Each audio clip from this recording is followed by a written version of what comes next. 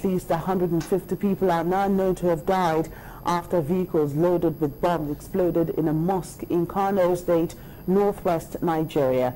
Friday's attack took place at the Emir's Palace Jumaat Mosque during Friday prayers.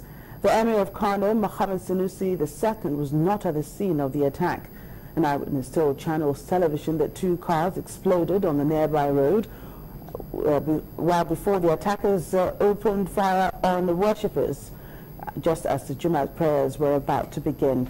Acting Commissioner of Police in the state, Sanusi Lemu, told our correspondent that about 150 other people were injured.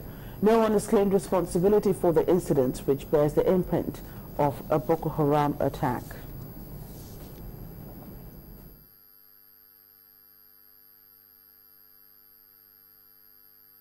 A suicide bomber in a vehicle, and some 3 armed men who also landing their bodies with some IEDs enter into the mosque with 3 AK-47, and after the first explosion outside the mosque, when the prayer just commenced, then the ones that get entrance into the mosque started firing.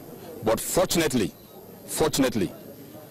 they were apprehended, and 3 of them were apprehended.